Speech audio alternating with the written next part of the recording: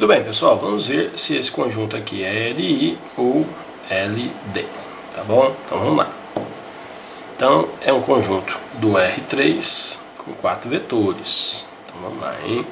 Você vai ter 0, 0, 0, que é igual a que multiplica 1, 2 menos 1, mais um B que multiplica 1, 0, 0, mais um C que multiplica 0, 1, 2, mais um D que multiplica 3 menos 1 e 2, certo?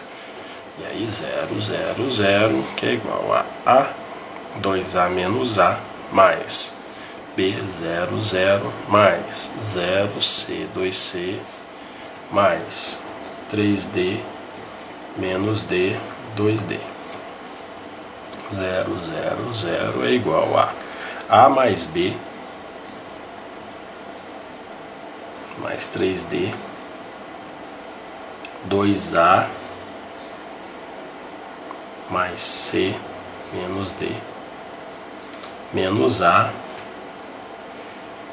mais 2C, mais 2D. Eu vou ter A mais B mais 3D igual a 0, 2A mais C menos D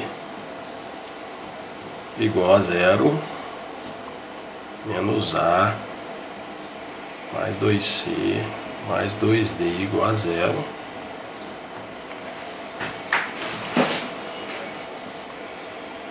Muito bem, você tem 3 equações e 4 incógnitas.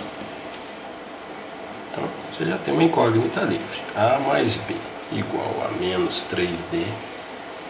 2A mais C igual a D. Menos A mais 2C igual a menos 2D. Como o D é livre, tá? Aqui é LD. Tá? Então, se ela é livre, ela pode assumir qualquer valor, inclusive valores diferentes de 0. Logo, esse conjunto só pode ser LD. Tranquilíssimo? Vamos pro próximo.